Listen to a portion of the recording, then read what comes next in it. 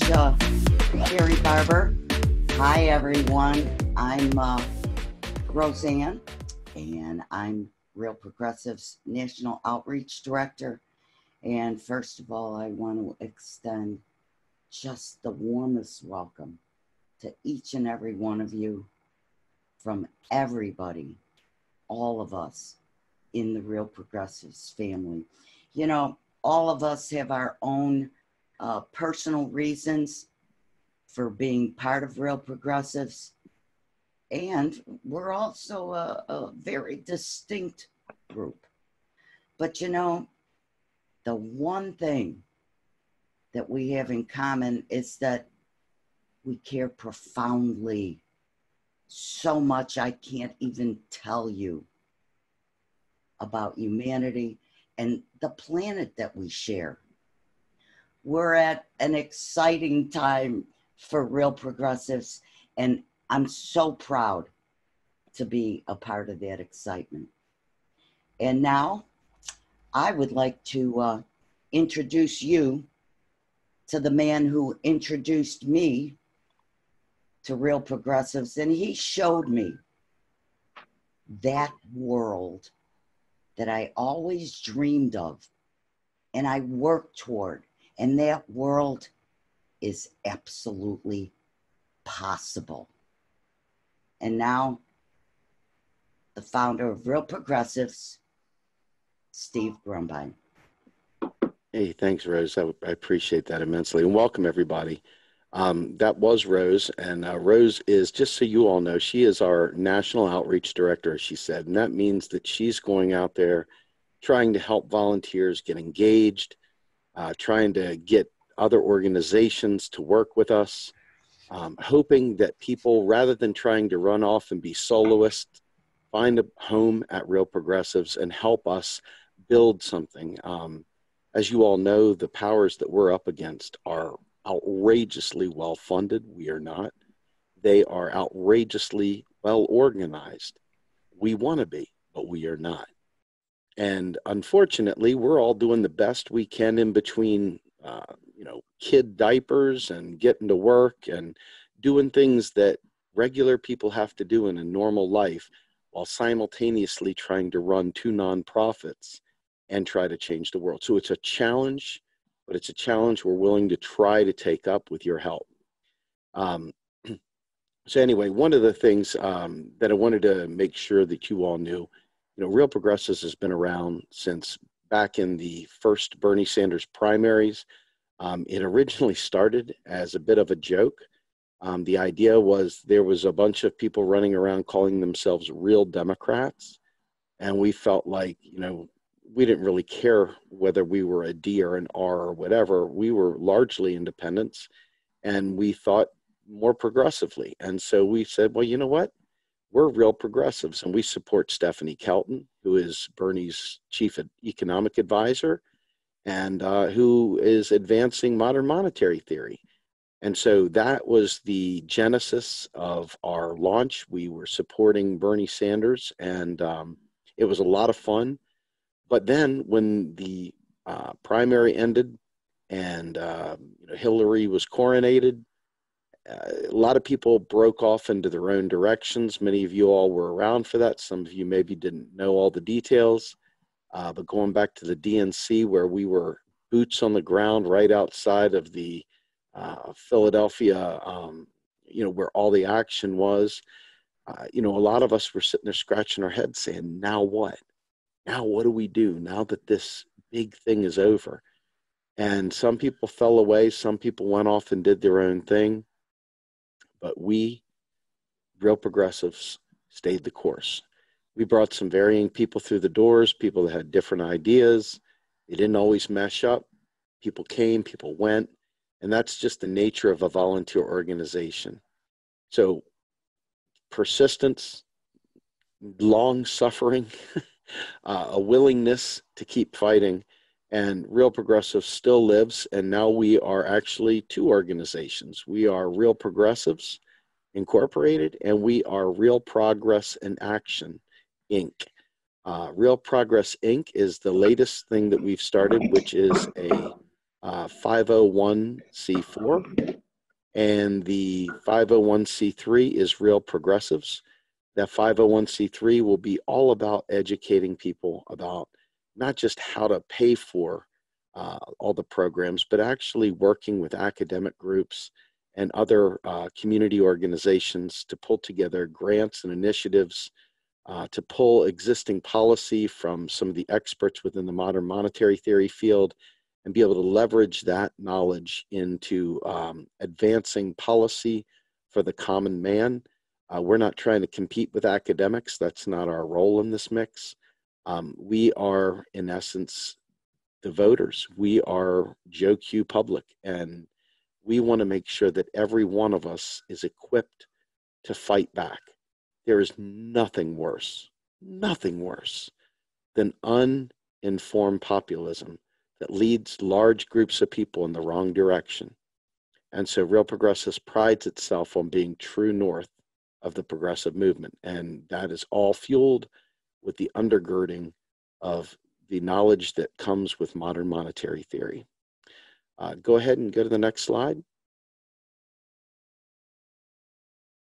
So I was hoping that maybe one of the others would read this, but I'll go ahead and read this for you. Ultimately, I didn't found Real Progressives in 2009. I found modern monetary theory in 2009. But I was a lifelong conservative. I actually, was a huge Reaganite. I voted for W. I voted for his daddy. In fact, when Bush Sr. Was actually running the first time, it was my very first election I was allowed to vote. So I grew up a Republican. I went through my life, adult life, most of my early adult life as a Republican. And it was only when I was exposed to modern monetary theory and the global financial crisis that I began to realize something wasn't quite right. And anyway, I was unemployed for 18 months. And there's been pieces of this unemployment that keep recurring. Why is that? Because our economy is largely a gig economy. And instead of being able to find permanent work, I'm typically in my field, and the wage band that I need to survive to be able to pay for my child support and stuff, I'm unfortunately stuck being a contractor. And contractors come and go with the breeze of the wind. So very, very difficult economic times for some of us. And it's within that framework that I came to understand that if this was that bad for me, a guy who had master's degrees and tons of certifications, a metric ton of experience from Verizon and Ma Bell and you name it, ultimately I realized that it had to be triple bad, maybe even 100 times worse for minority communities who were vulnerable, to people who didn't have education and didn't have a family that supported them. So anyway, ultimately, I ran into people like a gentleman named Bruce Patrick, who took me under his wing, spent long nights teaching me about taxes not funding spending and teaching me about new economic perspectives and the who's who of the MMT world. And he introduced me to Warren Mosler, who you'll get to hear from shortly, and introduced me to an entirely new way of thinking that I still wonder if he did me any favors by opening my mind to this. It has been literally consuming me 24/7 for almost a decade now. If you can imagine thinking about this day in and day out. Now, mind you, Warren can tell you he's been doing it a lot longer than that. But for me, as just a regular guy, especially a right-wing guy who made the full trip around the sun over to progressive land, as a result of understanding how economics works and getting rid of all the horse crap that I had thought of as a conservative, it's my hard-earned tax dollars and I don't want to pay for people's bad decisions and all this stuff. Ultimately, it came to be that this organization became a vehicle for me to both exercise my education and exercise the demons, if you will, exorcise, not exercise, but exorcise those demons that had plagued me for so long by giving me a vehicle and a voice to be able to speak out on these issues. Real Progressives started out as a group. It was a closed group. We had intended just to use it to organize. And then we realized, oops, we can't share out of our group. So we tried to figure out how we could do it. And then we said, let's create a Facebook page. And so that's how the page Real Progressives came to be, because we couldn't share from our group. And in very, very short order, we went from 500 to 5,000 to 25,000 to 50,000 to 90,000 to 100,000 and up to 125 before Facebook decided to really, really screw us with the algorithms. We were hitting close to 30 million people a month. I want you to think about that. As an alternative media entity, we were reaching 30 million people a month at our peak. Now we're somewhere around 2 million, which, hey, I'll take it, but it's nowhere near 30, obviously. So that means we've got to do things a little differently now. We've got to work around the algorithms. We're dependent on you sharing our work, not ignoring it, clicking like and sharing the heck out of it, because otherwise Facebook literally closes the door on us. Same thing with YouTube. If we don't get likes and clicks in the very beginning, the stuff drops to the bottom and no one ever sees it. And the same thing goes with our podcast, which is our pride and joy, which is Macro and Cheese, which comes out every Saturday morning at 8 a.m. A new episode with experts and great stories. I'm really proud of this. I've done well over 500 interviews in my life, and every one of these Macro and Cheese interviews is worth its weight in gold. I promise you, it's worth the investment. Anyway, if you'll skip to the next one. So, we built this thing based on 4 pillars because I couldn't bring myself to just do media. Media by itself just left us barking at current events. And as you all know, current events are what distracts us from fighting for a Green New Deal.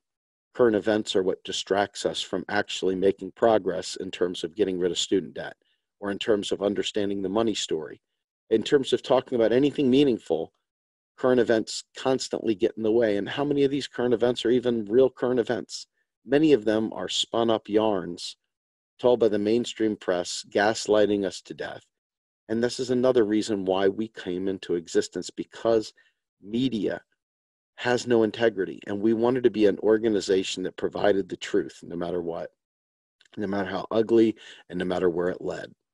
So we built this organization based on 4 pillars. Those 4 pillars are policy, which I talked a little bit about. We're going to be a poor man's think tank, leveraging the academics' work and working with other like-minded organizations to bring about coalitions to advance modern monetary theory and the progressive agenda wherever we can get a foothold. The next one is education. And we do a lot of this stuff in live streams. We do a lot of this stuff in these events that we do and our social media engagements and so forth. But we're looking at literally creating short form, viral type videos, leveraging some of the work that Bill Mitchell's doing at MMT University, leveraging other things throughout, everywhere we go, anything from Deficit House to the Modern Money Network, whatever, Levy, UMKC, New Economic Perspectives, it doesn't matter.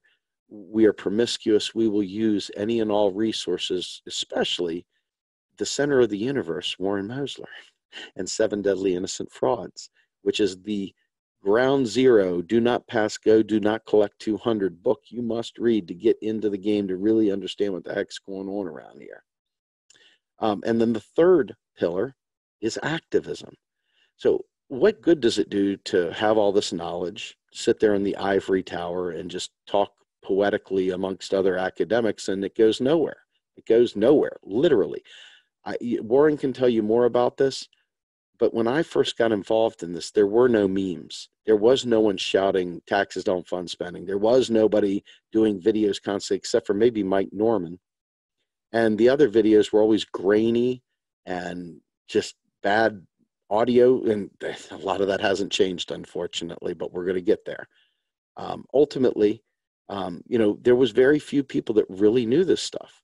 And, you know, if you listen to Matt Forstater, who we had on Macro and Cheese, he tells the story of MMT, and he tells the history of how he got to meet Warren and how Warren would call him on the phone and say, so how many people know about MMT today? And Matt would be like, 5, I think, 6. And so literally he was at ground zero with this. And now it's counted in probably in the millions, honestly, you know, in the hundreds of thousands for sure. And, you know, it's very interesting to watch, but the activism piece of what we're doing has got to transcend just the normal Republican Democrat narrative, because we're redefining what economics is. We're actually telling you the way it is, the way it really works versus the myths and legends that we've been told, both in grad school, where I learned it in the MBA program, and the doctoral programs, you name it, and every TV program, every Little House on the Prairie episode, to every Law and Order. All of them are filled with neoliberal garbage that tells you the wrong stuff. I mean, there was a Roseanne episode where Roseanne chastised her sister for socialism and Medicare for all, and that just is socialism, and they're just going to run out of other people's money. And the minute I heard that, I said, God bless it. Even the comedians, even the talk shows, even everything is neoliberal garbage. And you begin to see it under every rock, under every pillow, and every cranny and nook, you name it. And so the activism is our way of approaching this and really attacking it. We have a motto called each one teach one, because if we don't each one teach one won't reach one. And we need to reach 1, and we need to reach 2 and 3 and 5 and more. And you're going to hear a little bit more about that as we go on. But we have to generate snowflakes, little blast radiuses, each one of us, as we go out and we speak this truth to power.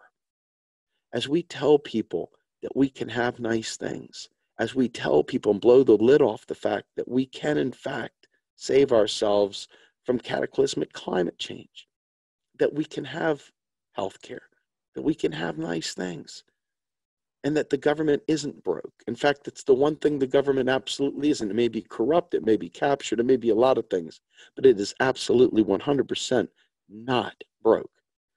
And it truly can serve the public purpose and the people's needs. And then the final piece, the glitzy, glammy, the exciting one, the one everybody loves, the media pillar. This is where we can do our shows. This is where we can do educational programming. This is where we can do, everything from documentaries. And let me tell you, before Warren comes up, I want to say, years ago, I approached Warren and I said, I want to do Cosmos for Economics. I want to do a documentary series where we talk about economics from the beginning on through, just like Neil Tyson deGrasse, Carl Sagan, et cetera. I want to have Cosmos for Economics. And I want to see Warren Mosler walking in front of a big giant globe spinning as money is printing behind him and coins are falling all over the place. And I want to hear Warren telling you the money story.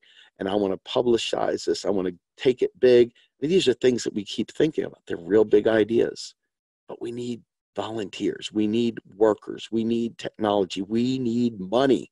We need funds, man, to do these things. And, we've got a very small group of people right now that are carrying the entire load. And it's quite challenging. I'm not going to lie. We've got a lot of people that, quote unquote, are real progressives, but we only have a pocket full that actually raise their hand and say, how can I help? How can I be a part of this? How can I make this successful? And that's what we're hoping we can get with you all.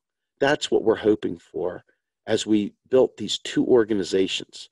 The 501c3, this allows us to go after grants. It allows us to work with academic institutions. It allows us to give donations that are tax deductible. You guys can write those donations off in the 501c3. And in the 501c4, no, you can't write those off. But we can literally start endorsing and fighting for not only candidates, but causes.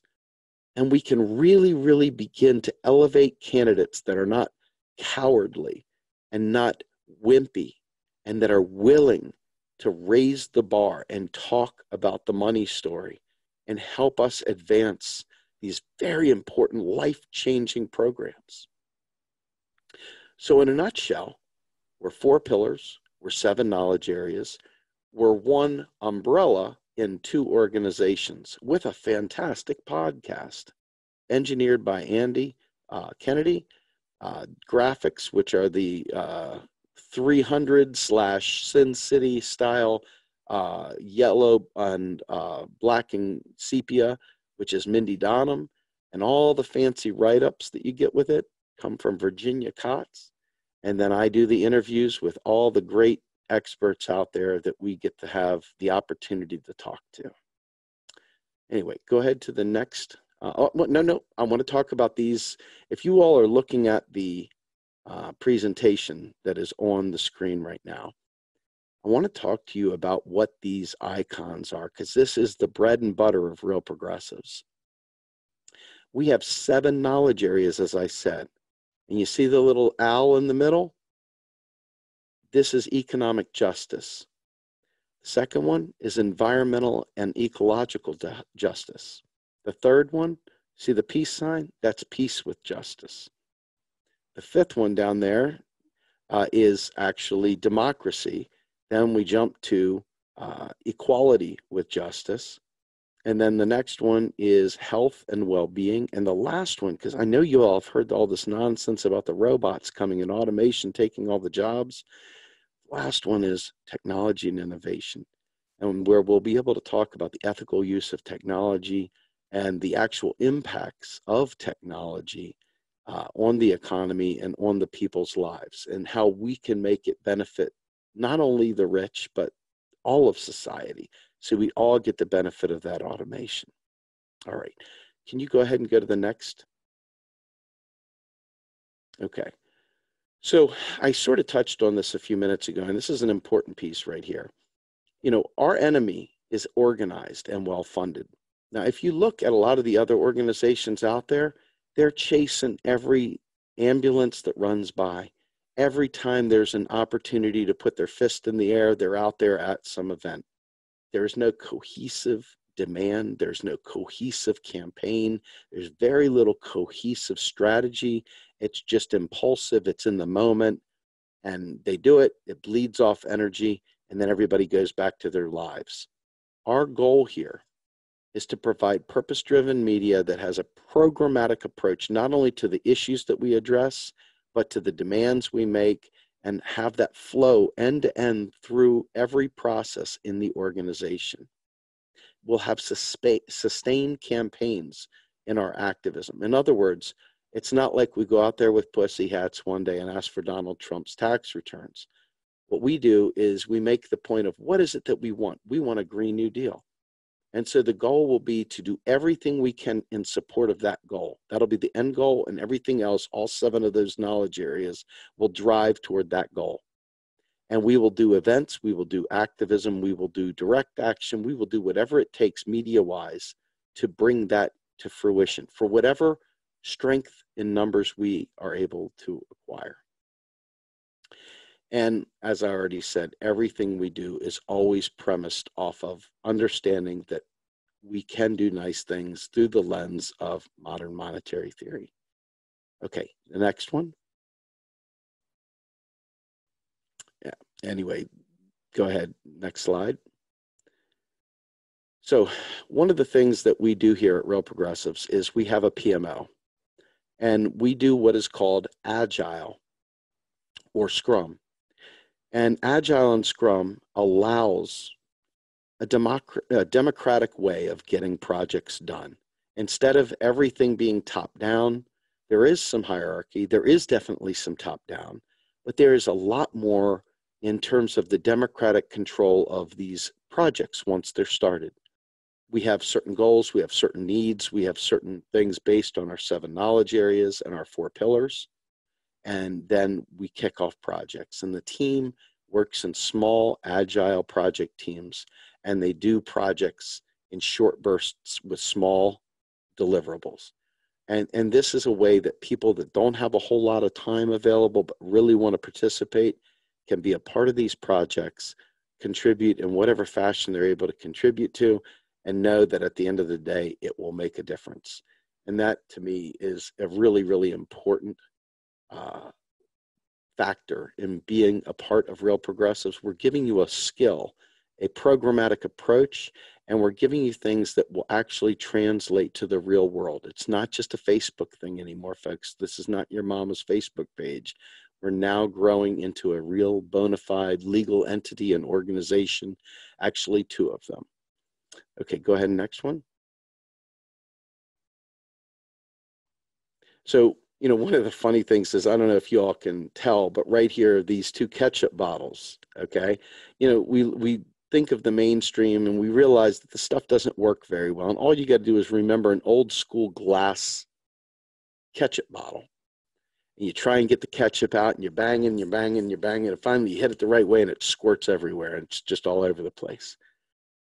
We like to believe, if you look at the other squirt bottle here, the one that's upside down, that we've designed a better way of doing this, that we can do it in a targeted fashion, and that by taking a programmatic approach and getting everybody on the team to act as a leader in and of themselves, as a part of the whole, not pulling in their own direction, not doing their own little thing, but actually contributing to an organization that hopefully is delivering on a purpose that they, you, we share in.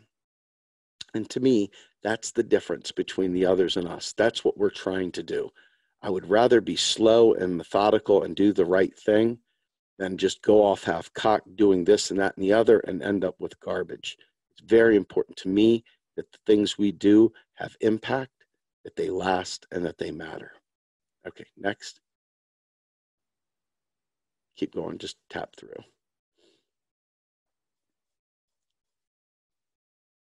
So as you can see here, you know, the idea here is passion with a purpose backed by a solid media platform enacting meaningful change. And you see, you got activism. I mean, let's be fair. The Pussy Hats went out in massive numbers. Goodness, if we only had that many people that understood MMT, what could we have done? And then the next one's Occupy Wall Street. Well, you know, guess what? In policy, what happens if we could have informed all of Occupy about modern monetary theory? What would have happened if all those people that were taken to the streets, instead of just putting their fist in the air and not knowing what they were saying, what if they would have had MMT informed demands? What would have happened if everybody knew instead of being gaslit?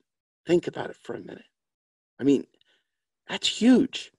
And then the best thing, we have ties to people like Warren and other academics who invest an incredible amount of time in helping us get content out to you all. And it's really important that you guys take them up on it and listen to it and learn it. But this provides us with that necessary credibility. And then the last piece here, of course, is outreach. Working with colleges, working with local communities, working with political parties, working with other organizations like-minded, and even working with organizations that maybe aren't like-minded, but who are willing to take a listen. That's what Real Progressives is all about. So I hope that you all see this, you feel like it's a place that you can be, and you see this, that education shapes policy and activism drives law. Think about that for a minute. Who gives a crap if we just waste a bunch of energy, put up a bunch of cardboard signs, get the t-shirt, take selfies, and do the peace sign at everybody, and then we go home and nothing changed? I'm not in this for moral victories, guys and gals. I want to win because the price of defeat is too much for me to pay. Too great. The cost is too great. So to me, this is where we really provide the impact. And that is only going to be if we all do it, not me, us. You, your friends, your next friends, people you've never met, the colleges you went to, the student unions you go to, the other groups that are out there, talking with Sunrise Movement, talking with Code Pink, talking with the Green Party, talking with the Justice Democrats, talking with everyone, our revolution, talking even to the Tea Party if need be, to whoever will listen, to give them the necessary tools to understand that we can, in fact, unite and fight for our own survival and win as a country, as a world, and really do great things. Next.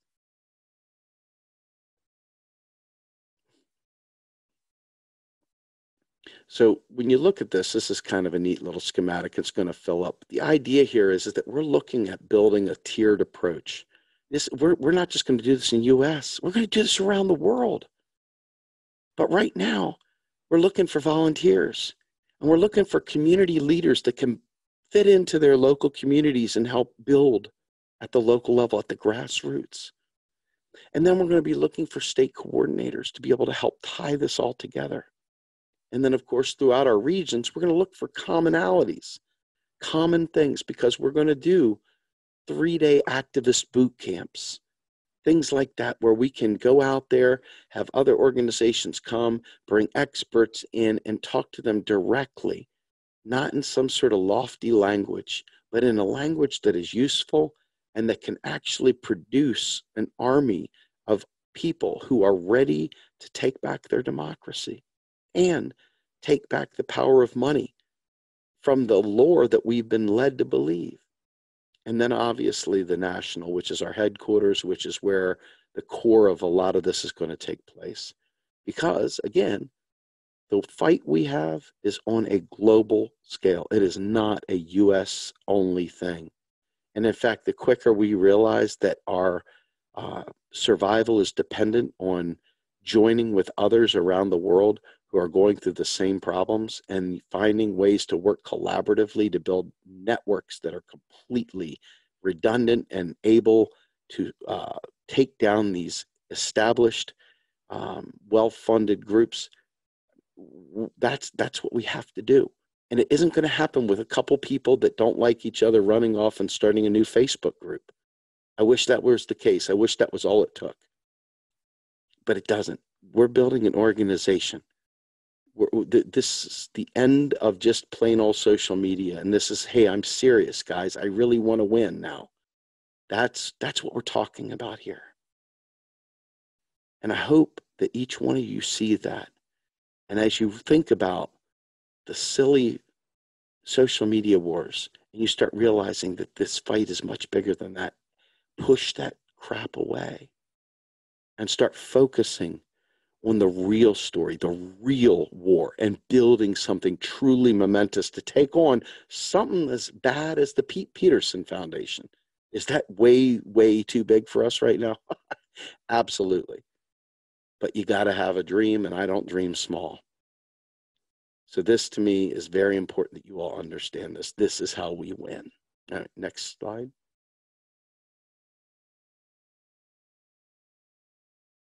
Okay. So I already kind of touched on this, and want to just quickly go through this. We're looking for skills and talents. We're not just looking for, people to cheer us on. We like cheerleaders. We need cheerleaders, but we need people to roll up their sleeves and do some of these things.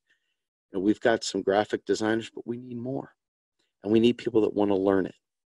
We need video and audio editors, because we only have one podcast, but we'd like to have a podcast for every one of our knowledge areas. We'd like to have a general news podcast. We'd like to have a bunch of things. And we also need people that are project management trained or willing to learn, and folks that understand process development, which is Six Sigma.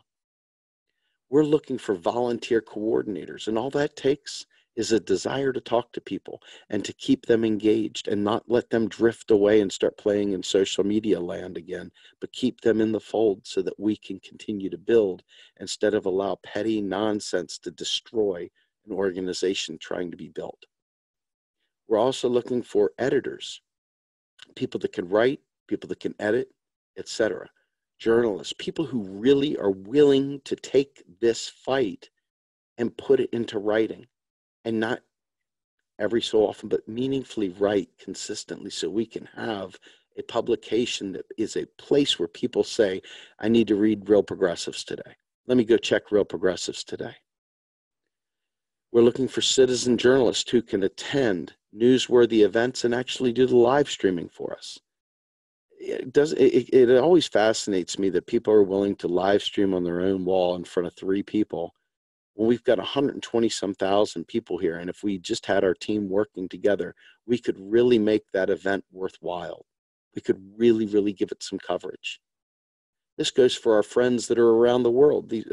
I see some of these events where they got 10 people watching, where if we could have live streamed it, we could have given them hundreds of people watching, thousands eventually, on our YouTube channel, on Facebook, you name it. So we need social media wars. For those of you who like engaging in social media, we have opportunities here. We have real opportunities here to share, to comment, to provide a real engagement that drives our reach, drives our viewership, drives our listening audience, drives our reading audience, drives participation, because that is how Facebook gauges its algorithms. That is how YouTube gauges its algorithms. That is how Twitter gauges its algorithms. And if people look at it and they don't smash the like button, if they don't comment, guess what happens to that good content? It drops to the floor and goes away and vanishes, never to be seen again, because that is what the algorithms do when people don't share, when people don't comment, when people don't like. And so it's really important that we have a team of people that understand that and helps us overcome those systems that are meant to keep us from breaking out. We're also looking for folks that can help us manage the 2 websites, and actually sort of 3 websites. 4, if you want to count. We got Patreon. We got 2 Patreons. We've got 2 websites. We've got a 501c3 website and a 501c4 website for Real Progress in Action and Real Progressives. We also have the Macro and Cheese podcast site. So we have a lot of needs for these things. And we're looking for people who actually understand not just social media marketing, but monetizing podcasts, monetizing different things, providing revenue streams for nonprofits that are willing to help us write grants, or willing to help us do a number of things with working with other groups. It does no good if you're championing yourself. We need somebody that can help champion the organization to these other organizations, so that we can build our reps, so that we can begin actually doing the things that we're trying to build this place to do. All right, next slide. All right, so that's the end of my talk. Before I bring Warren on, does anyone have any questions they'd like to ask me? Because then I want to bring Warren right in.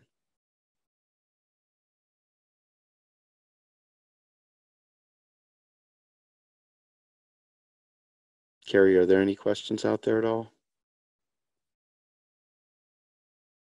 I'm actually watching your team get volunteers engaged. We've got Rose talking to folks about different opportunities. Virginia's getting people engaged with live streaming events. So what's going on in chat is all of the team is pairing up with potential volunteers. Okay. All right. Well, then what I'll do, rather than try and take up time doing that, let me introduce Warren Mosler. And folks, I want you to understand something. Warren is probably the nicest man I've ever met in my life. I've known Warren not quite for 10 years. I think I first got introduced to Warren back around 2009, 2010. And he's always been very kind to me. And full disclosure, I used to run a group called Grumbine's Political Mosh Pit. And, I was a right winger at the time, and was championing Ron Paul. And these guys came in, and we had a really, really good, engaged discussion group. Lots and lots of people that were actually engaging, and we purposely kept the numbers below 3,000. We never let it go above like 2,800, because we wanted to make sure that the people there were contributing value. There were some people that drove you nuts, but for the most part, we tried to really add value. And Warren was in this group. And so were a lot of the other people that you know and love. Mike Norman, you had Joe Firestone, Bruce Patrick. You had some of the other folks from various groups like Charles Hayden, Rob Steinernomics, Rob Steiner. Anyway, we had a bunch of folks in there, really, really good people that had come through the door.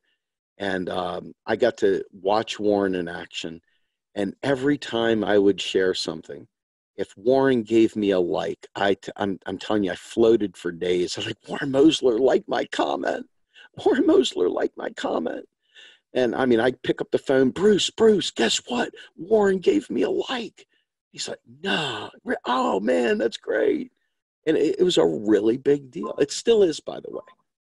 And so, you know, whenever I hear Warren speak, whenever I see him, Warren has done more for me, and I won't get into the details, but let me just suffice it to say that Warren, I owe so much of the good things in my life. The few that I have, I can attribute to the hope that he's given me.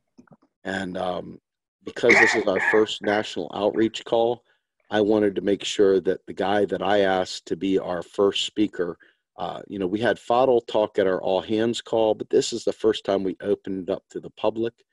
And I felt like, you know what, it's important to have the father of modern monetary theory, or as it used to be called, Mosler economics. And so without further ado, I'd like to bring on my friend, Warren Mosler. Warren, thank you for coming here, and thank you for everything you've ever done. Oh, well, good to be here. And my hat size just went up about 2 inches. So I just turned 70 this year. And I can't stay up this late, Steve. You're killing me. Sorry about that, man. I'm 50 and I feel the same. Yeah. So, okay. So what would you like me to start with here? What do we do next? Well, I would like you just to give the money story. Let folks know who you are and how the money story came to be, and just let them, you know, give them a few minutes of the story, and then let them ask questions. You know, if people have questions about MMT, give them an opportunity to ask, and then we'll go through that, and then we'll let you get to sleep. Okay. And I'll just go through it quickly and give you what I think is the importance of it now, because it's getting fragmented, and it's getting fragmented by MMT proponents. And MMT is still obviously doing well and moving up, but you know, we need all the help we can get, and to not fragment this message, I think, would be very constructive right now. So if you ask anybody what MMT is now, or any article that says, well, what is MMT? They'll say, well, it's about the central bank monetizing the debt to fund the treasury, or some nonsense like that. Okay. And I don't, you know, I guess I sort of know where this stuff's come from, where they'll take somebody who they'll set up as a proponent of MMT, and then, you know, quote them as their answer to when they're asked a question. And one thing leads to another. And so, you know, we've been all fighting this for a while here. So look, the MMT money story, when it started, was unique, because all the other schools of thought in economics had money starting with some kind of barter situation or some kind of exchange that developed out of necessity or needs, or to streamline commerce or something like that. And you know, I'm not saying none of that happened, and I'm not saying anything about it at all. It doesn't matter. What I'm talking about is the money story for today's currencies that we care about, that are affecting our lives: the dollar, the yen, the pound, the euro, all the others. Okay, and the money story begins the MMT money story with a state that desires to provision itself. The U.S. government wants to provision itself with labor, to provision the military. It needs soldiers, it needs judges in the legal system, it needs people for public education, or whatever else it decides it needs. And it also needs goods as well as services. It needs planes for the military, and pencils for the offices, and air conditioning, and buildings, things like that. Okay, so it needs these things. And how do you, it doesn't, the public sector itself doesn't produce them. It has to obtain them from the private sector. It has to extract them. So how does the government shift real resources from the private sector to public domain? Okay, and it does it through the monetary system. And the first, it can create its own currency and name it and call it the dollar, U.S. dollar, but there's nothing for sale in U.S. dollars.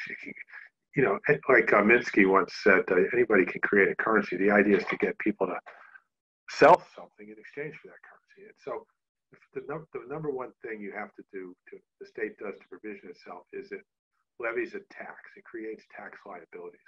So tax liabilities come first. And the purpose of the tax liability is to create sellers of the goods and services that the government wants to buy. And sellers of services, people who are willing to work for the money, who are looking for paid work that pays US dollars, because that's what's needed for payment of taxes.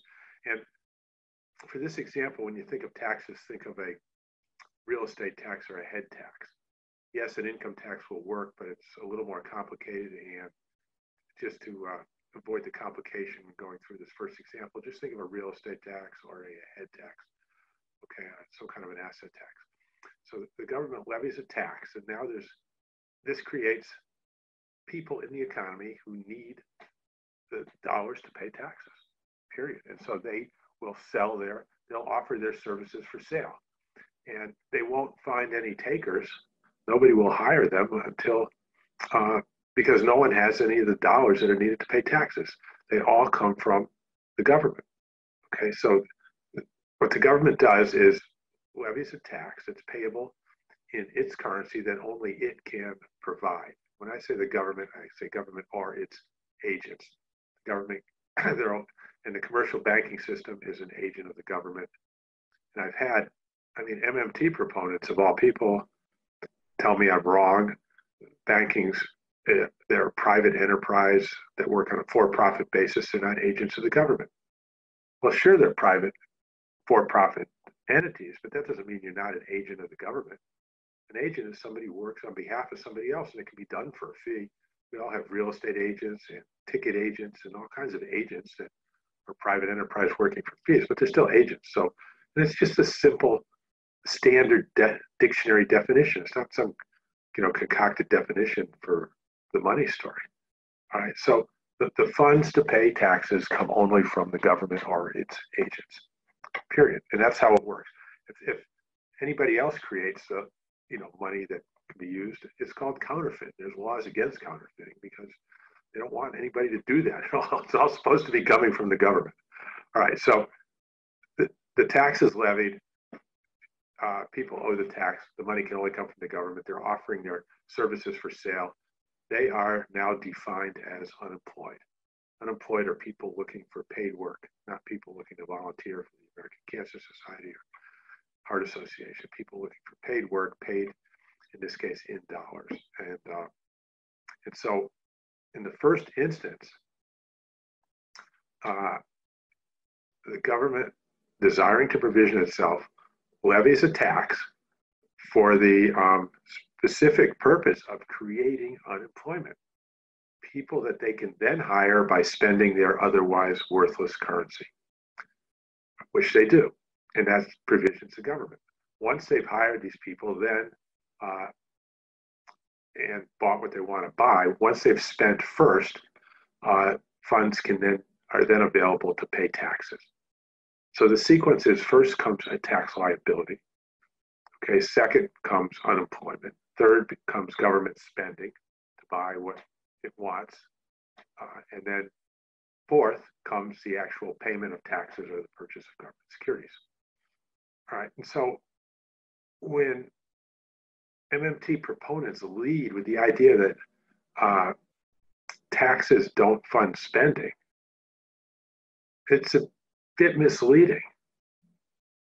Okay, and they say, look, the government spends first and then collects tax. That's true, but it's not the full truth. Okay, the government can't spend first until after there's a tax liability that's created unemployment, that's created people looking for work, that's created goods and services for sale. All right, and so the government doesn't need tax revenue to get the money to spend. It's not revenue constrained, but it is constrained by what is offered for sale, and that is created by tax liabilities. Okay, and that is one of the things, the understandings, it's not wrong to say taxes don't fund spending. Okay, but if you lead with that, it's misleading. Or you could start with it and lead with it, but then clarify or something. But don't just leave it with that and then get in an argument with somebody about why spending does, you don't have to have taxes to be able to spend. Well, it's true. You don't need taxes to be able to pay for something, but you need somebody willing to sell the silly thing. And that doesn't happen without tax liabilities. You follow me here? Absolutely. Okay, and you've seen the examples yourself, right? And the arguments that go on and on and on. And the MMT proponent is not, if they'd start with the idea that, yes, we need tax liabilities, and and spending is limited by what's for sale, and what's for sale is created by tax liabilities plus savings desires. Okay, but you don't have any savings desires until after you have the tax liability. So the tax liabilities are creating the sellers that are needed to facilitate spending. So are taxes needed? Well, if you call tax liabilities taxes, which I think most people would, there's a property tax on your house, they'd say, okay, that's a tax. So that tax funds spending. Well, that's a true statement. Not the money you pay, that doesn't fund the spending, but the tax itself funds the spending in a sense that of funding meaning, supplying goods and services for sale in exchange for dollars. So the word funding is ambiguous. It's unambiguously ambiguous as far as I'm concerned. When that statement is made on its own without some clarification to clear up that ambiguity, and then semantic arguments follow one after another with both sides kind of walking away, scratching their heads. And okay, so that's one of my how I see things right now with the money story. The MMT proponents, for the most part, are not starting the money story with a government that needs to provision itself, and it begins with a tax liability, number one. So I'd say put number one first, the tax liability. Number two, that creates people willing to sell goods and services. The services we call unemployment. Three, the government can then purchase those goods and services to provision itself.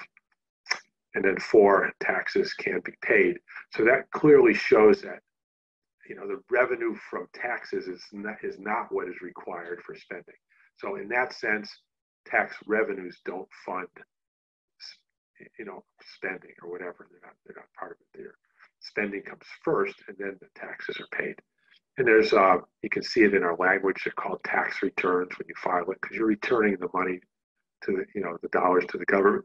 The word revenue means return, I believe, in Latin and French, where it's the return of the funds from the government. You go back to the Bible, render unto Caesar that which is Caesar's.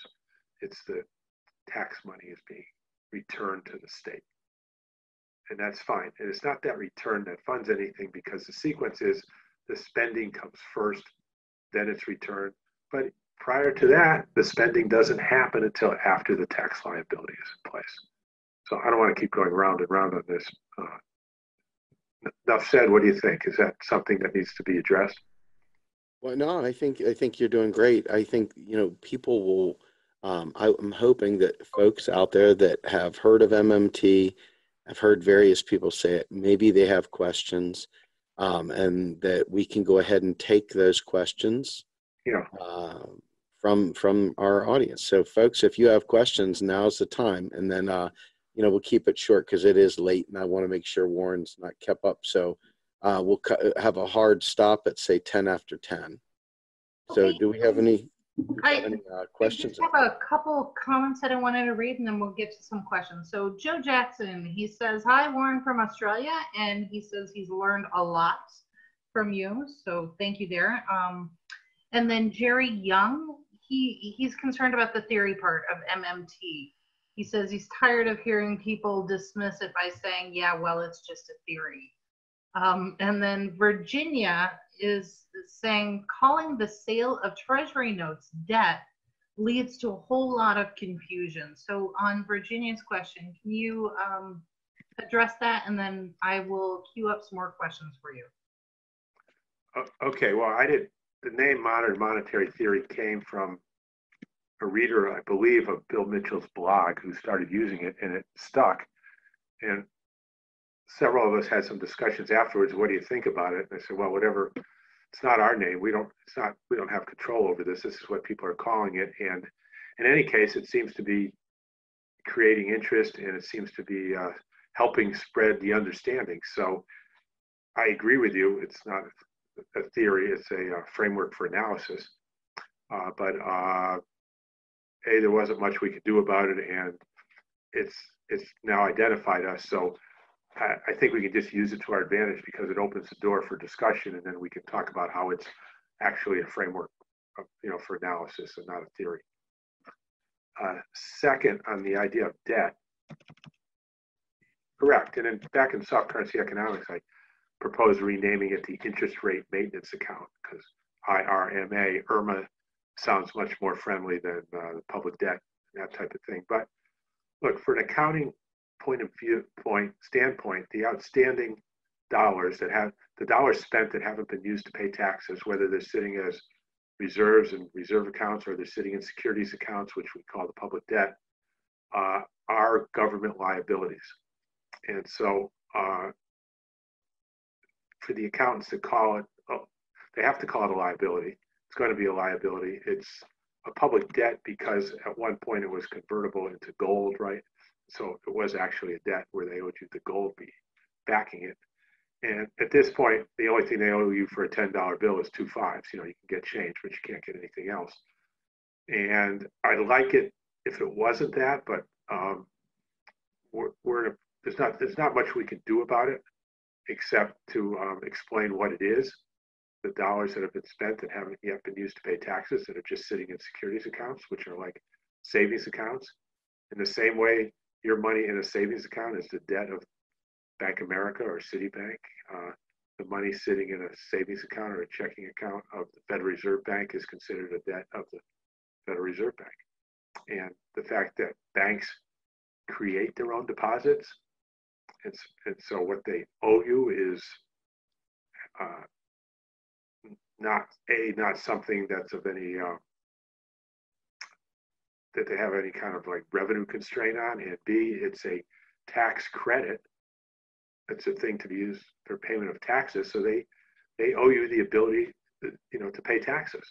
If you have $1 on deposit, they owe you the right to extinguish $1 worth of taxes with that money. So in that sense, it's a debt. And again, I'd rather not see it called that because I agree with you, it is misleading, but we're sort of stuck with it, and I think we can get past it.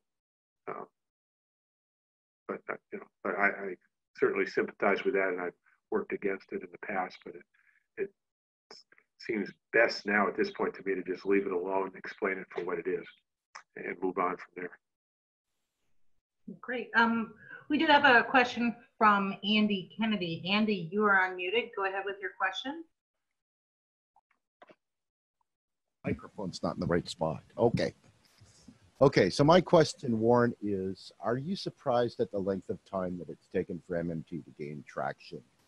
And the second part of this question is, looking back, is there a different strategy that you would have thought might have worked better in getting MMT into the spotlight? I think the largest problem has been me, because I don't have any celebrity status. So I blame my father by not having the money to send me to a named school. If I'd gone to Stanford or Harvard or London School of Economics, it probably would have gone up a lot more quickly rather than University of Connecticut, which at the time was just a fallback school that $300 a year that you went to if you couldn't get in anywhere else. So, look, it's all been done without any celebrity support. It's gone from just me for a while to just me, and then, with a little bit of work, it went from me, and then it was Bill Mitchell, and then it was Randy Ray and Matt Forstater. And so it went to 1 to 2 to 4 to 8. And if you, double it every year for 30 years, you get to a few million, which is where we are now. And so it's come up the hard way without any publicity from anybody with any celebrity status whatsoever. And I think the only thing that could have been done would have been somehow at the beginning to you know, get somebody like, I don't know, you know, some Nobel Prize winner or some famous actor, somebody, you know, behind it trying to get it more exposure. So I don't know. You know, I've done what I could and thought about that exact question for a long time. I did not want it to take 30 years, and but I never could come up with anything. Thank you. Jeffrey, if you wouldn't mind, you are unmuted now. Go ahead with your question, please. Yeah, hi, Warren. I just want to say that the government liabilities describing the debt really clicked for me. So thank you for describing that. Oh, good. My question was, what would be the advantage or disadvantage of setting interest rates at zero, for all time? Okay, so I look at think in terms of what's called the base case for analysis. And so I've been in the facilitator of three currencies, creator of three new currencies over the last 30 years. First was the buckaroo at UMKC, and then there was the Denison dollar with Fidel, and then there was Andrea Terzi at Lugano with the Franklin franc. And they're all the same. What they did was they wanted the state, which is a school, wanted to provision itself with student labor. They wanted students to do nonprofit work. And so I proposed at UMKC that they do it through the buckaroo, where each student was required to submit 20 buckaroos or whatever per semester, or you don't get your grades. So that was the tax. And you could earn a buckaroo. They called it the buckaroo because it was, the mascot was a kangaroo for the university, by doing work at designated nonprofits, whether it's the hospital or the police department or whatever. And so the students would, and then you get one buckaroo per hour, and the students would go out and earn a buckaroo, work an hour at the hospital, and then they'd have that, accumulate those until they got their 20, and they could pay their tax to get their grades. And one of the purposes of doing it that way was to educate the students as to how monetary system worked. And they always had a zero rate policy. The school never paid interest on buckaroos the students had saved.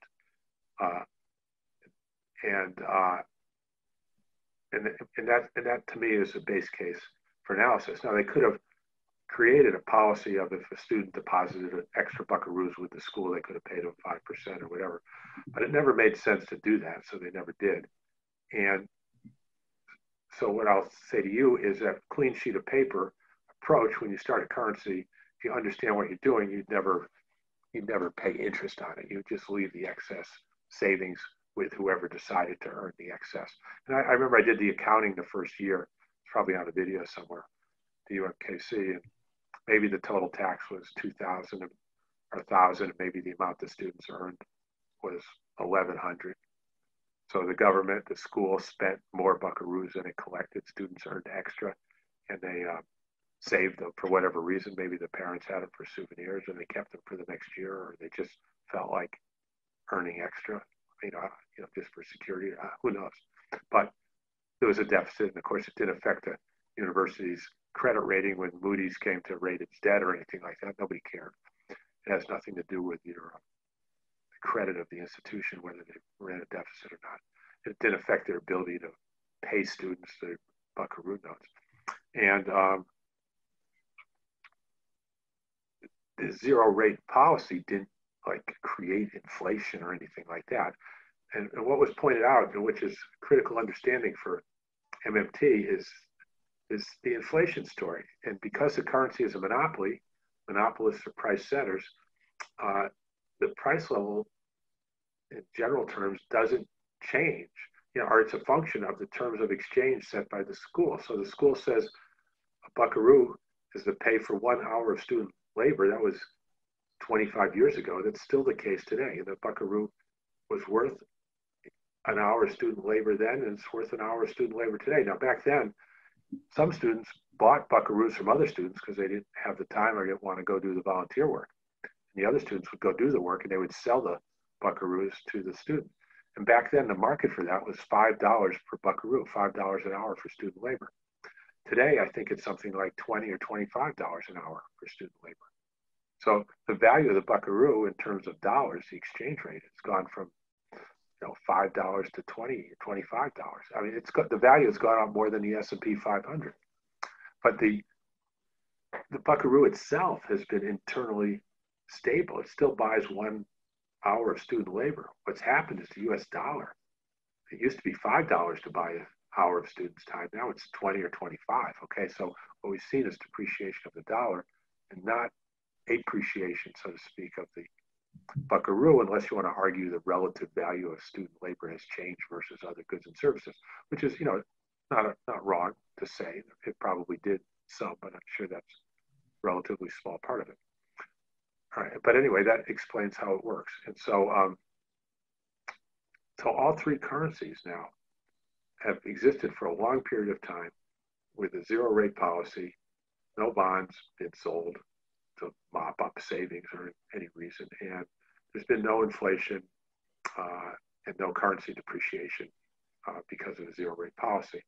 Now, what's also happened is we've had the luxury of time to see the same thing in Japan, where they've had a zero rate policy for approximately 30 years, well, over 20 years, with no sign of inflation, no currency depreciation. It's appreciated over that time. And the same thing with the US when we were on our zero rate policy. It did cause the hyperinflation everyone was afraid of. And then Europe has gone, and Japan to some degree has gone to negative interest rates. And it's still, Switzerland, negative rates, and it still hasn't caused inflation or anything else. It's worked the other way around. And so we can use this model to show what interest payment on the debt actually is.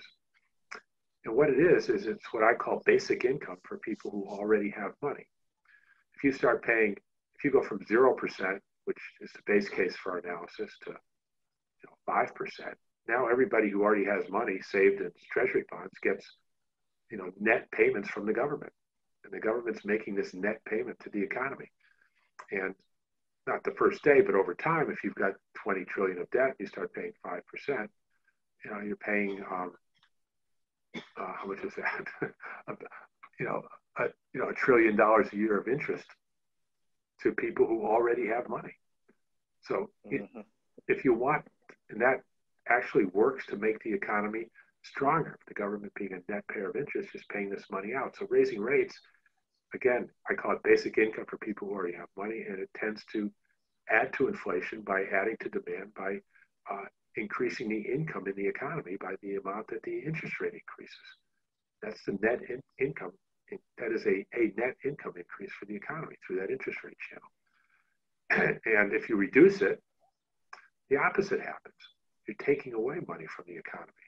So as the U.S. government reduced rates from 5% to 0, it removed something like $400 billion a year of interest income from the economy. And of course, the recovery has been the weakest we've ever had.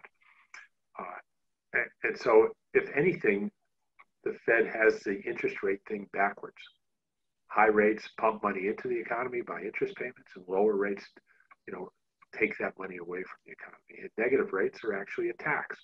Now, Elizabeth Warren's out there saying we want a asset tax on money. So you have $100 and there's a 1% asset tax, you're going to only have $99, and that's supposed to. Everybody's screaming, "Oh, that's going to hurt the economy. The tax is taking away money." Okay, well, a negative 1% interest rate would do the same thing. You start off with $100 in the bank. A year later, you have 99. Yet, if the Fed went to a negative rate, everybody was saying that's inflationary. You're going to pump up the economy from that. Right? So the exact same policy, whether when it's described as a tax increase, is bad, and when it's described as a negative interest rate, it's good. Well, obviously, it can't be both. It's bad. It's a tax. Okay, it's a negative on the economy. It's removing interest income. Am I rambling off of your question, or is there more to it? No, that was I couldn't have asked for a better answer. Thank you very much. Okay, sure. Okay, so in the interest of time, we'll take the last question, and this one is from Susan Eldridge. Susan, you're unmuted. Go ahead. Oh, hi. Yeah, so I don't know what the if this is even possible, but what is the best way for the presidential candidates, or specifically Bernie? He was asked again today, I think it was today, Warren came out with a plan for how she's going to pay for it. What is your cost? What is your plan? How come you haven't come up with something else? How much more am I going to have to pay in taxes? And I think he didn't like the question. And I know why he doesn't like the question. And then, he talked about how we're already paying for it. And then he said at the end, something like, I'm going to probably do like a 4% payroll tax. So your taxes are going to go up. And, but he talked about how it's going to be less because you're not going to pay the cost. I think it's confusing people. And I don't know, I'm just wondering, like, what would be the answer that they would be giving to people? And they've only got like 5 minutes, and in a room full of people that aren't economists, that don't really understand, and, without their heads exploding. Yeah. So what do we do? Yeah. So look, the right answer, which let's just say his staff knows, and he can't come to it. And what you're hitting on is when I think Steve talked about how the problem's been the headline left. That hasn't changed. Okay, the biggest obstacle to Medicare for All is Bernie Sanders and Elizabeth Warren. They're its own worst enemy because of those types of answers that they're giving. It proves to the other side that we can't afford this, and we're much better off, trying to patch what we have. Okay, so the headline left has shifted from maybe the Robert Reichs and the Paul Krugmans to the Bernie Sanders and the Elizabeth Warren, but it's still the same problem. Right? So the right answer is, look, if we go to Medicare for All and we make it, and the other thing is they want people to pay for it. It's not free. Okay, if we go to Medicare for All by just simply lowering the age of Medicare from 65 to 0, and now it's free for everybody, a couple of things are going to happen that all economists will agree with and all analysts will agree with. And that is, it will have prices in the economy are likely to come down because businesses' healthcare expense goes to 0. When their costs go down and they're competitive with each other, it puts downward pressure on prices. So that's called a deflationary event. It brings prices down. The other thing it does is the last number I saw was 2 million, but it could be as many as 5 million people out of work who are working in private insurance companies doing things that aren't going to be done anymore.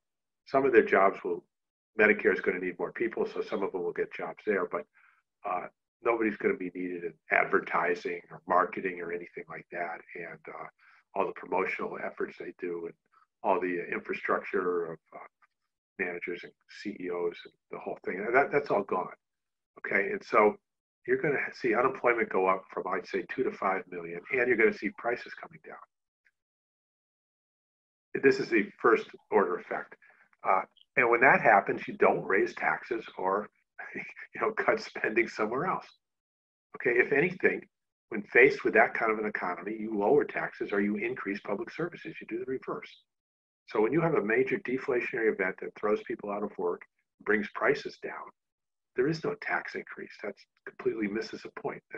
Okay, now 2 or 3 years down the road, spending should pick up because people will have more income because they won't be paying all this money for healthcare.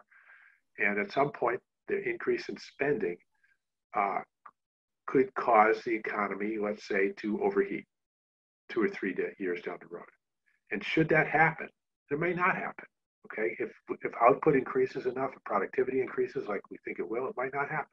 But should, for any reason, at any time the economy overheat, then you would either need to cut back. You can let it overheat. It's not the end of the world if inflation goes to 4 or 5%. Or you can cut spending, or somewhere else, or increase taxes to cool things down.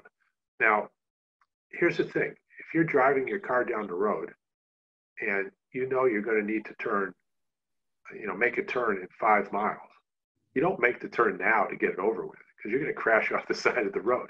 You wait till you get to that exit, and then you make the turn. Okay, the economy is the same way. If you've got an economy now that's not only not overheating, but contracting because of 2 to 5 million new unemployed and the deflationary effect on prices, you don't raise taxes now because someday there might be an overheating economy. Okay, that doesn't make any sense at all. Okay, well, that's the right answer. Now, is that going to make people's heads explode? I don't know, but it's the right answer. And at least the economic advisors to these people should be doing it. At least somebody, should be saying this. But it started off, I was the only one. And then the MMT proponents picked up on it, looked at some of the numbers, did the hard work, which I didn't do. It quantified some of it. And, but they're not in a position to be saying it publicly as an advisor for any of the candidates. So go ahead, I'll turn it over to you here.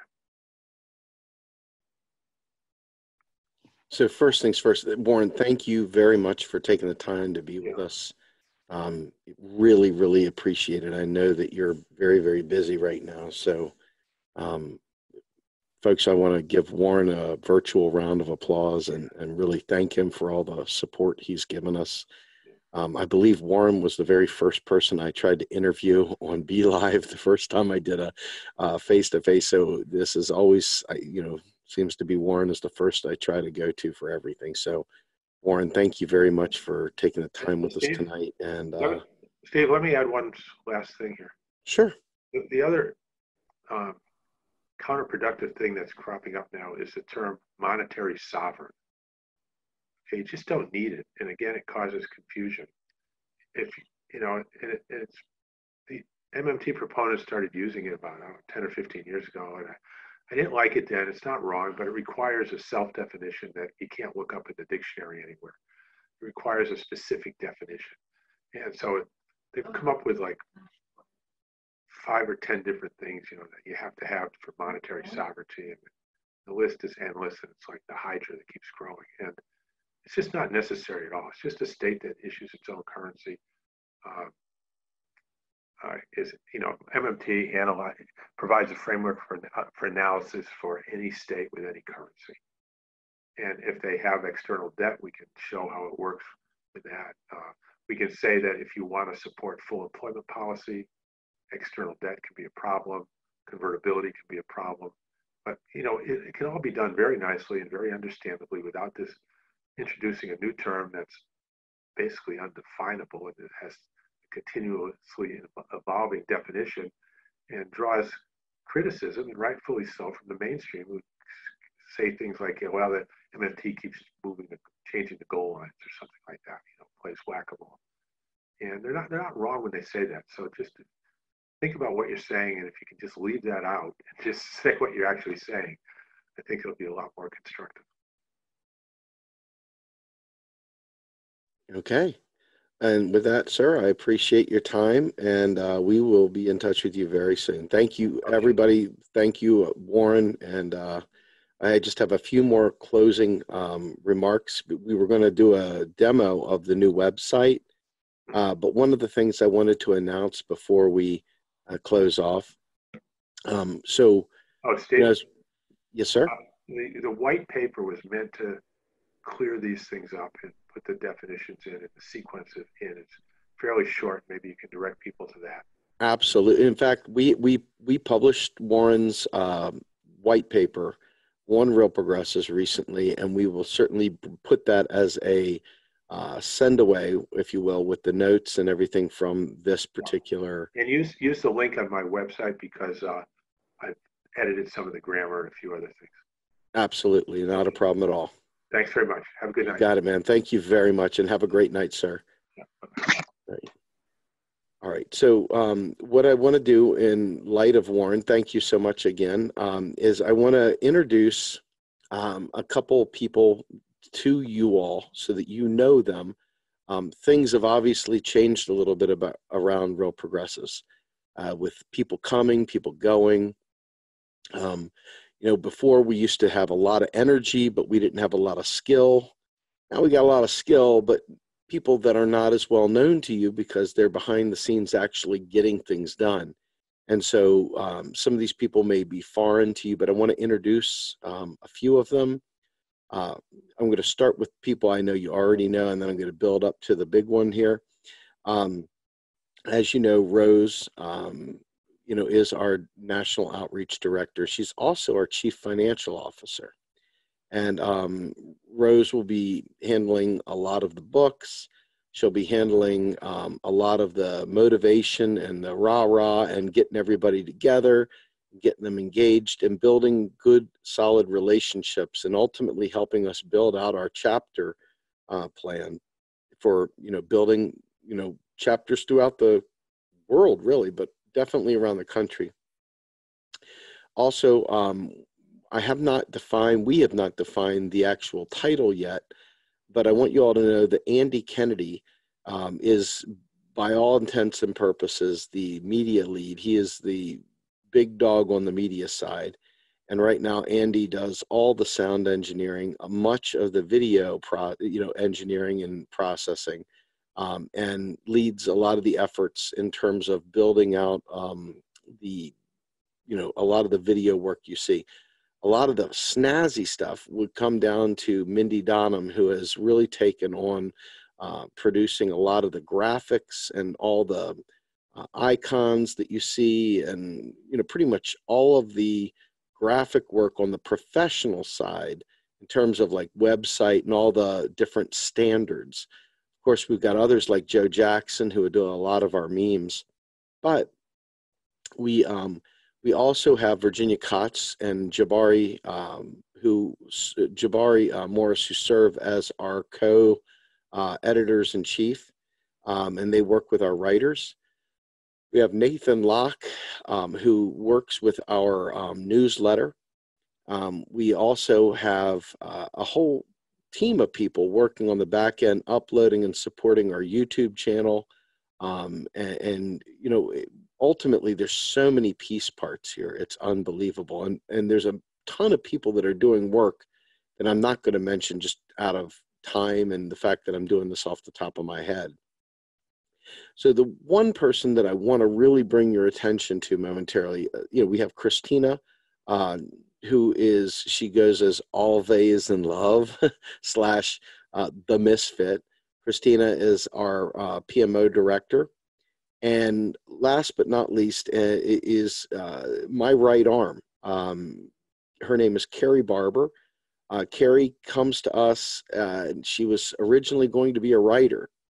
And it didn't take me very long to realize that she had the executive type of background and skill sets to do the things that we have been talking about for years, but we could not get anybody to freaking do. And so lots and lots of pain and suffering as we would have all these great ideas and people just wouldn't pull through. They wouldn't show up. They wouldn't do whatever. Well, Kerri has shown up every freaking day and works pretty much around the clock. And she has stood up with Brad Sandler, our 501c4 website. She has done so many things. And in the end, I needed a chief operating officer. I needed somebody to take the vision and be able to execute it. And so between our PMO and Kerri's leadership in the chief operating officer role, Kerri is someone who is incredibly vital to this organization. So I want to read a quick bio of who Kerri is so you understand why I found her to be such an important piece of the leadership team. So Kerri is a business consultant specializing in marketing and change management with over 25 years experience with nonprofits and Fortune 500 companies, board of directors, and C-suite executives. She herself has served in executive roles within the health and technology industries, managing teams across 133 countries and training managers in the servant leadership methodology. Kerri is a published author for master's level business management and diversity textbooks, both a regional and national award winner of the International Business Communicators Quill Awards, and was just one of the 100 business leaders selected for the Leadership Summit in 2015 to work with Obama administration cabinet members and Chief of Staff Valerie Jarrett on business policy. She was the whistleblower who discovered the link between a lack of insurance coverage under ACA and family living within 5 miles of a fracking well, and was instrumental in holding BCBS accountable for misleading marketing practices that led to the federal courts imposing remediation requirements. siding with consumers in Illinois in 2014. In 2016, she was a Bernie-endorsed candidate and has since managed candidate campaigns from county to congressional levels from 2016 to 2019. So needless to say, I'm extremely glad that we have Kerri on this team. She has made a lot of vaporware turn into solid deliverables. And, you know, I got to tell you, if you look back for years, I have said the same speech in videos where I've talked about the 4 pillars and 7 knowledge areas and have been unable to execute and close this deal because either people with really, really outsized egos, you know, different objectives, different goals, different whatever, different values, just didn't pull through. Well, Kerri has. And we have finally been able to incorporate both organizations as a direct result of her hard work. And I want everyone to know that if you hear from Kerri Barber, she's carrying a big stick, but she means well, and she is absolutely the top brass when it comes to making things happen around here. So without further ado, I want to give you Kerri Barber. Thank you, Kerri. Thank you, Steve. I really appreciate that. I'm happy to be here, and it was not at all what I expected. Like I said, I just started writing, and then one thing kind of led to another, but it's kind of serendipity, and you and I have talked about it. You know, one door closes, another door opens. So I was very active in our revolution and working with campaigns and candidates across the United States.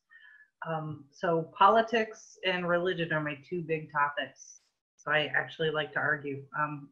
Very happy to be here at RP, and I see the tremendous potential, not just for progressive causes, but what real progressives can be because of the organizational structure and the model. And I'm just thrilled to be a part of it, and looking forward to getting to a point where I'm not quite so disruptive of everybody's stuff as we go through all of this change process. But when we get to that efficient state and everything is running in a nice hum, I think it's going to be a real happy place for people to come and participate. So I'm looking forward to that. Thank you, Kerri.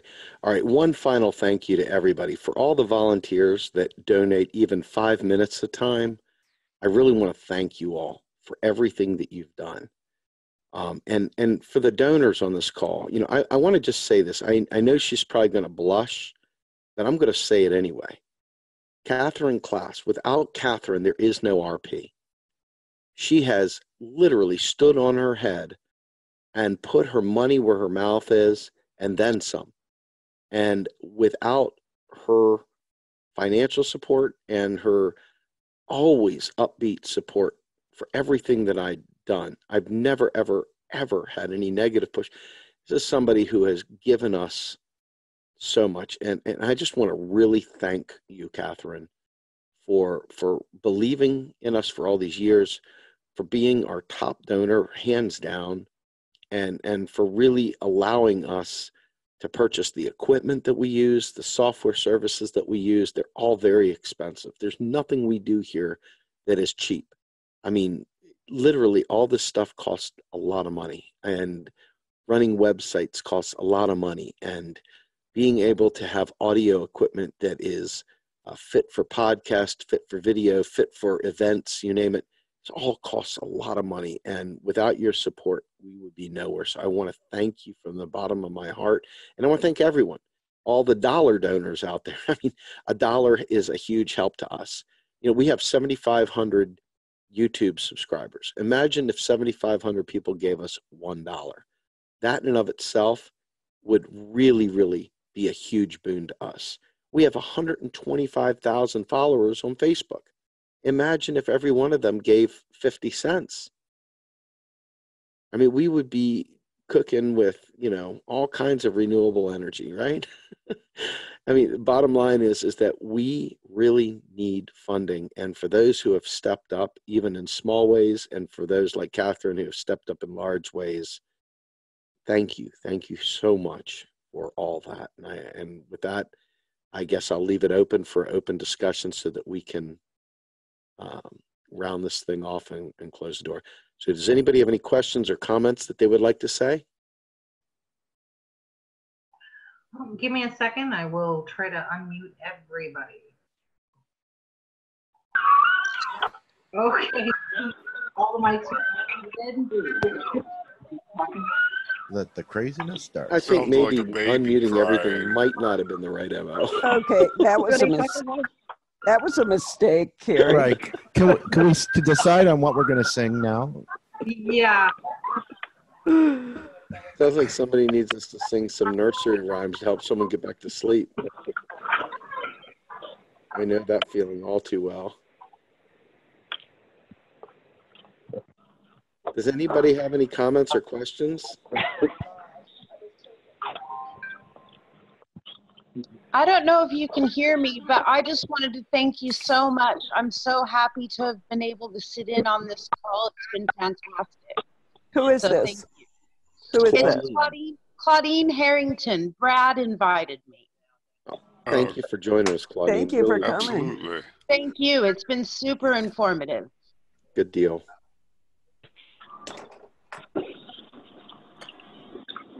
That Claudine is going to actually write something for us for a presentation, or actually a conference in Australia. Oh, wonderful. Wow. Great. Very good. Yes, Dr. Hale is going to be one of the speakers, and I think that Stephanie's going to be there as well, so it should be fantastic. This is the January event, yes? That's Yes. right. We're going global, baby. Australia, Africa, Europe. Yeah. Well, see, my You're gonna idea pave- was you're that gonna pave the Lord way, Mosler Claudine. starts an airline, and then I think Pavlina has her pilot's license, so she can fly us all down there for the conference. All right.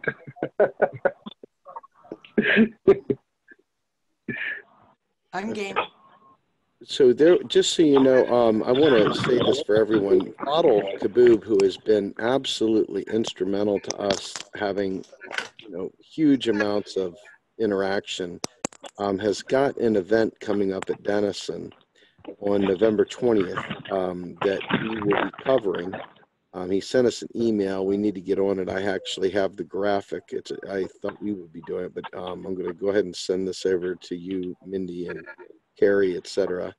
But that's something for us to keep an eye on. I want everybody to know that, all these things, just because we're real progressives, we are a part of a community. We just happen to have our own role to play in this community. And let me just be clear. One of the things that Warren Mosler said when he was on here, while it may be true, I want to be very crystal clear. There are some divisions that are happening within the MMT community. There are people that are taking MMT into more political realms that are expanding it. And there is some discussion on what they would call post-MMT versus what core MMT is and things like that. And these are all distinctions for people that are, in academics that really want to get into these sorts of things. But for our purposes, we're good community people. We want to support the movement. We want to support the learning, and we don't want to be adding confusion. But we also are speaking to a different audience. And I want to be real clear here that, anybody can say anything the way that they need to say it to make a point. There's nobody that's got a lock on the one right way of saying these things, because everybody has different ears. And when I say something that I think just locks it in, I mean, people all say, "Oh, Steve, I get it. Thank you so much." And then I hear other people go, "Man, this guy doesn't know his ass from his elbow. What is he talking about?" So, it really comes down to how people listen and how people hear things and what works. And if it works, then it was right. I hate to say it like that, but at this point in time, if one of our big drivers is obviously the environment, and we've got, 10 and a half years before things hit, and, we're not in elected office. So that means we've got to do what we can to impact that. And by hook or by crook, I'll do what I have to do to keep this planet around for a little while for my kid to survive in it, you know. And I think that's all of our goals, is to try and make sure that we leave the planet better than what we received it in. Anyway, I want to make sure we understand that, yes, there are some divisions, but there isn't divisions in terms of goals. I mean, there's divisions in terms of, you know, expansion, understanding how things work. And you'll hear Bill Mitchell have his own take. You'll hear Randall Ray have his own take. You'll hear Stephanie have her own take. And you hear Warren have his own take. And then Fadl will say things differently, etc. And, you know, I take the old AA adage, take what you need and leave the rest. At the end of the day, how you say it, how you clear your message, how you communicate to people that are peers, it's more important that they understand that you care. It's more important that you're able to say it in a way that they hear you. And it's more important that you're able to change minds than being perfect. That's my take. And hopefully that gives you a little bit of slack to not feel like you got to be perfect. The goal here is to communicate at the end of the day that, yes, we can indeed have nice things. And, you know, we can, in fact, take care of one another. I think that's the big non-economic jargon takeaway, is that we can, in fact, take care of the things we need to take care of. All right. That's wonderful. That helps a lot with what I have to write for January's conference, because I'm not an economist. It's Claudine again, and I'm definitely no expert in the area of the economy. So what you just said there really speaks to me. I really appreciate that. Got it. Absolutely. Okay. Well, I just figured out that Denison University is only an 8-hour drive for me, so I'm going. Okay. I would like to welcome everybody and also thank everyone for joining. I know that we have a recent Dr. Hebby that just joined us. We're excited to have him from India. I'm very, very happy to have him join. Folks, I really hope you take some time and think about this. We can't do the big things we want to do if we don't have people willing to miss the ball game and join a conference call and help us work. All of us are working, right? This is no easy task. We're not going to see the change we want to see by just cheering on some random candidate, even if it's as good as Bernie. Look at how many of Bernie Sanders supporters still think silly right-wing economic lies. I mean, no joke. I get more pushback from people that I would consider my own than I do from people that we would denigrate in a New York Minute, New York Second. And, you know, the good guys sometimes, unfortunately, here within our own movement are absolutely more ill-informed than a Trump supporter. And that is something that we have to come to grips with in order to change it. You know, it's fine to have unity, but if they're uniting around something that's going to lead us off a cliff, as real progressives, it's our job to be true north and to bring them back on course. And so I'm hoping that you all will roll up your sleeves, raise your hand really, really high, and let us know that you're willing to help us, because we need help. We need people sharing our podcast, folks. This podcast is really important to our future, and we really need people helping us share it. And anyway, that's all I have. Does anybody else have anything before we go?